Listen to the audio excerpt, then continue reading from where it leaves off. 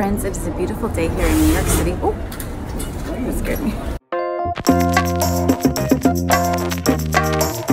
Friends, it is a beautiful day here in New York City, and I am going to go on a little knitting adventure. It's not about knitting, but it's about color. I heard that there is an exhibit at the FIT Museum about the history of pink, and as you know, I'm a pink lover.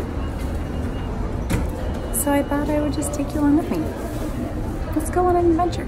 Come on. If you think about it, New York really is a pink city. Pink is really everywhere. What is something? We have a something.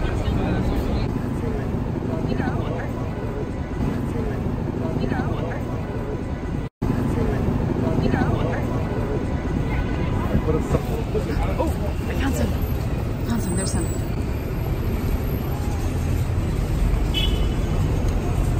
Any pink? Guess it's not as pink as I thought it was. Any pink anywhere? Anyone? Anybody got any pink? Okay.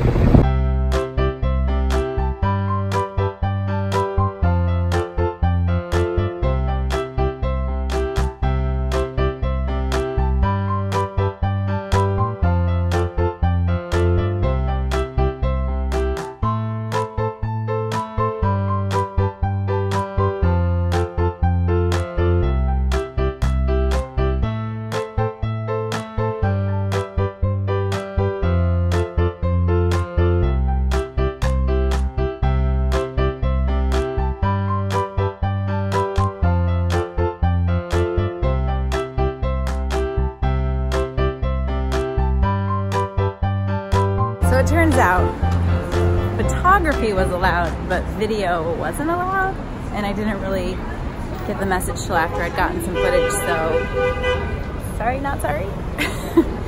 It's not a ton, it's a small exhibit and it's not a ton of footage, but I just wanted to show you some of the items in the History of Pink exhibit. There's a video before you get into the exhibit, and she's talking about the history of pink. I can't decide, is it better here or here? How about happy medium? She's talking about the history of pink, and one thing that I found really interesting is she said that you either love it or hate it. I think she used the word repulsion or attraction. So I'm obviously attracted to pink, not repulsed by it. And then she used the word divisive, saying pink is divisive. So I thought that was very interesting. And hopefully now that I'm older, I'm not as much this way, but I have had a history of being a little bit polarizing for people. People either get me or they really don't get me. And and I've even seen, like, I saw someone on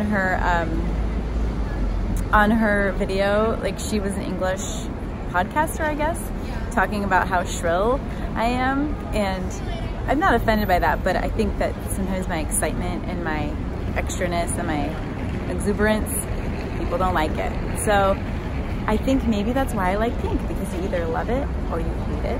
She mentioned that there was a columnist, I think it was in the Washington Post, who she directly quoted the author who said, "Ladies, step away from the pink," when we were making pink pussy hats for the march, because I guess her point of view was that pink was trivializing serious issues.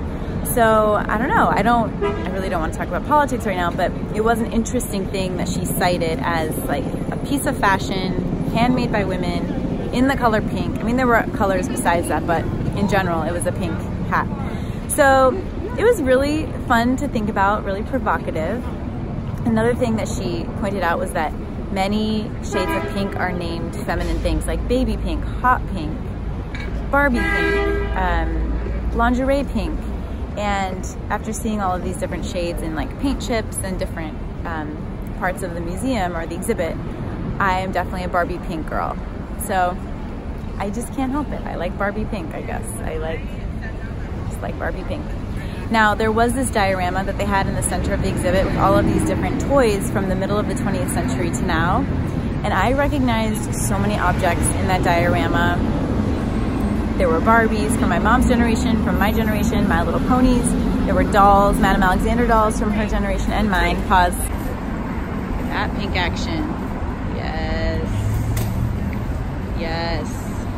I'm back. And so it was really interesting and fun to just see how much of an influence pink really has had on me personally, and I'm sure many other people.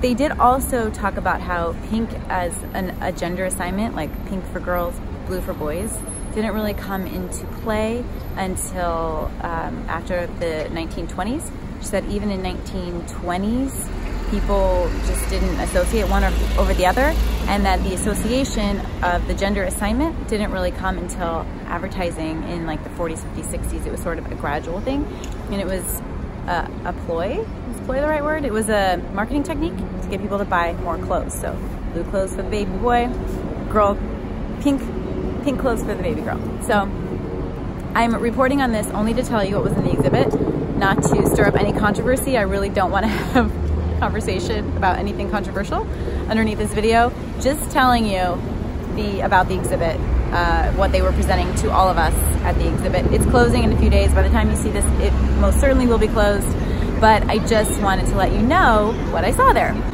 I hope you enjoyed it. Oh, one more thing. I did notice some knitwear. I noticed some knitted booties, knitted pink booties in the diorama. I got a little photo of those. There's some photos, some videos here because I found out halfway through that I wasn't allowed to video. So hopefully it will be enough to give you an idea of what the History of Pink exhibit was all about here at FIT in New York City.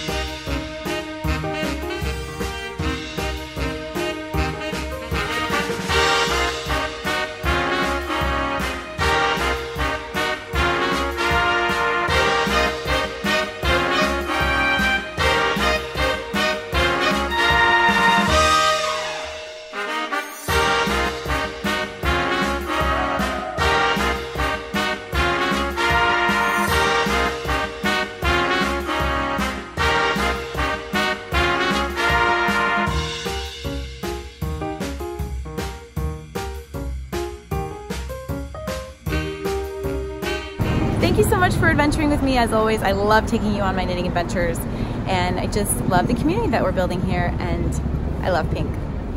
Sorry, not sorry.